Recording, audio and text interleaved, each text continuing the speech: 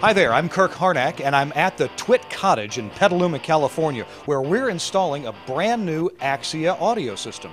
Stay tuned as we show you how this whole thing goes together.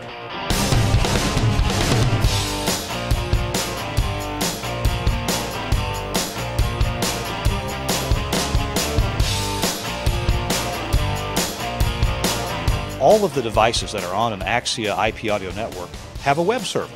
You can just take a browser, browse to the IP address of that device, and see how to configure it and set it up. Some of the things you may notice about this is it's actually running Linux 26.17.14 at the moment.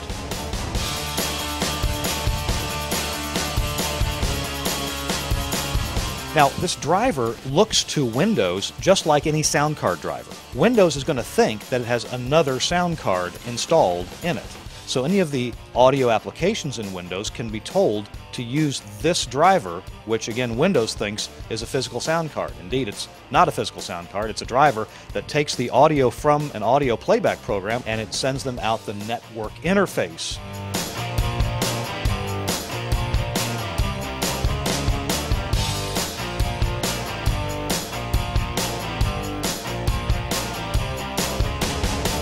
So the computer has two network interfaces. One's a USB, and that's handling the low duty, that's handling the Skype side.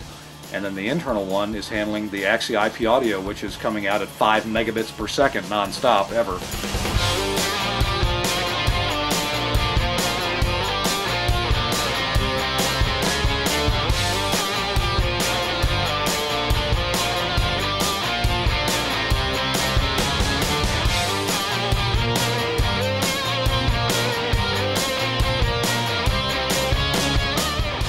If you do one show in the studio and Leo does another show in the studio, but they're quite different in how many Skypeosaurus sources there are or how many guests you have, things like that, we can have different profiles set up.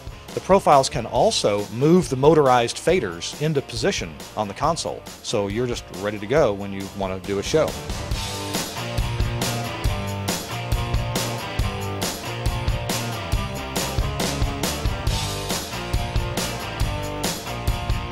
Oh, look! Extra stuff right there. What is this? Yeah.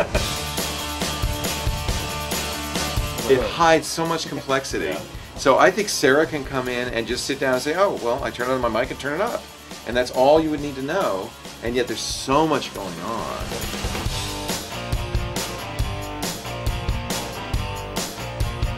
They automatically register all these audio devices when they're hooked up. So these are all the different audio inputs.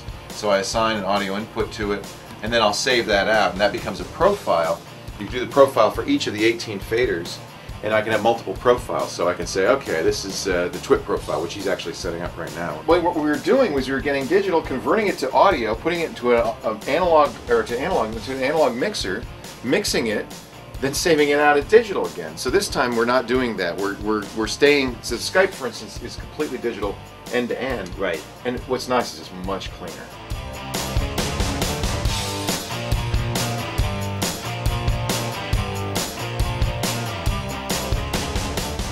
Well, we're done here at the TWiT Cottage. The Axia stuff is installed, the Telos gear is connected to it, many channels of Omnia processing. It's great, and Leo's gonna love it. Hey, thanks for watching, and I hope you enjoyed watching us put together the TWiT Cottage.